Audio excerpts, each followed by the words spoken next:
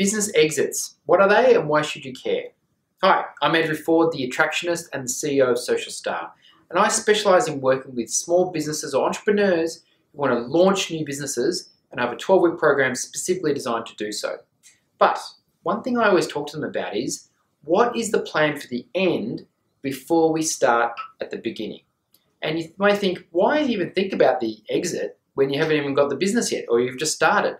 And the reason is this: it matters how you set up the business in order to sell, or whatever the exit is. I was talking to a client called Daniel recently and coaching him on his blogging, and we were talking all about this topic, and it really reminded me how important it is. So I just want to tell you a couple of different things about exits.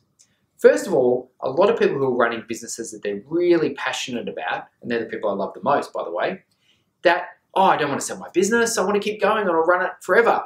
You know what? There is no forever. One day you're going to die, you're going to retire, you're going to be getting out. What do you do? So there's about 5 ways you can exit a business, and it's not exactly how you might think. So the traditional one is what I call a trade sale. You sell your business to another interested or related party, and that's the main type of exit.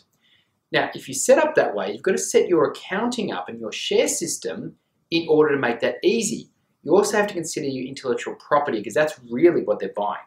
When people buy those companies, often they do not buy the shares or the company name. What they buy is the assets of the company, so they don't have to experience any of the negative consequences of the actual company. So just think about that.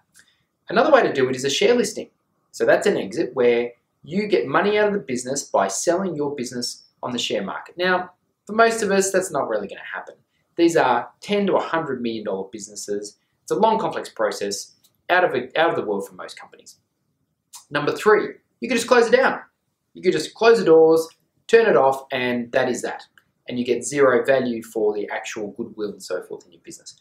But you'd be surprised how many companies actually exit that way. I know my family company did exactly that. They closed the doors, sold the stock, that's all they got.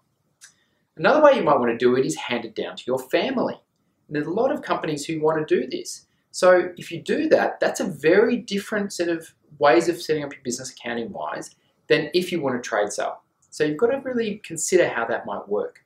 And the last way that you can exit your business is actually to sell it to another related party. Now, that could be a friend, it could be the existing shareholders, it could be absorbed amongst the people already there, or even, you know what, it could be the staff members, a management takeover. If you do it that way, you've got to consider things like options and tax and those types of things as well. So there you go. There's 5 different ways to exit your business, some of which you probably haven't even thought about.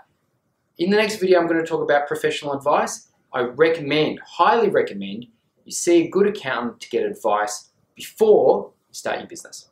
I'm Sir Ford. Put your comments down below, any questions and any topics you want me to discuss for the future, and I look forward to seeing you next time.